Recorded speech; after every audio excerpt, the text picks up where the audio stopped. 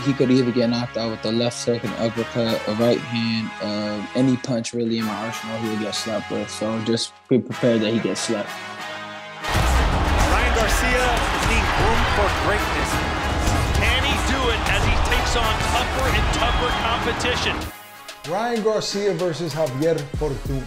Listen, Javier Fortuna is a very crafty veteran, but I'm gonna have to go with Ryan Garcia by knockout this time around.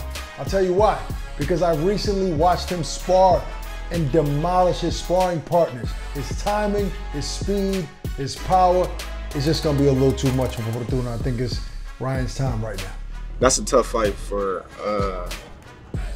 Ryan. You know, Fortuna can punch and he can box, but if Ryan can get him into the later rounds, I can see him, you know, doing some damage and probably squeezing out a victory or a stoppage because Fortuna, he's a front runner.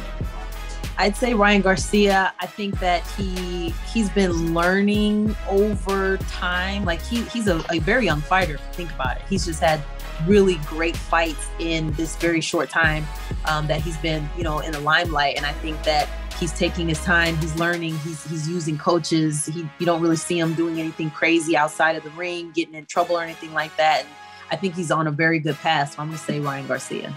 Ryan Garcia, for knockout. Ryan Garcia, just experience, size, you know, a stoppage for sure. Ryan Garcia should be Javier Fortuna, but Javier Fortuna is a good fighter. You can't underestimate him, just that I think Ryan's a little sharper, and Javier has a few years on him now in boxing. I like that fight. That's a good fight. Fortuna's a tough kid, but I'm going to go with Ryan. He's hungrier, he's fresher, and I think that's going to be Fortuna's been in a lot of wars, but he brings it. But I feel like Ryan's the first guy and he's going to win. You better not overlook Fortuna.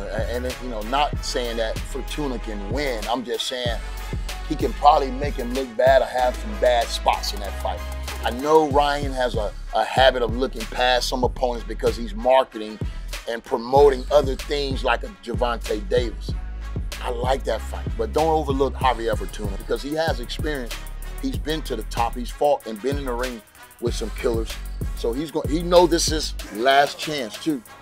He knows this is his last chance. He's gonna come ready. So be careful.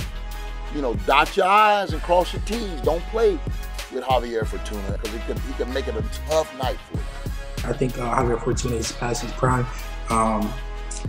And I just feel like, you know, Ryan should go in there and do his thing. I think he should have an easy time with him.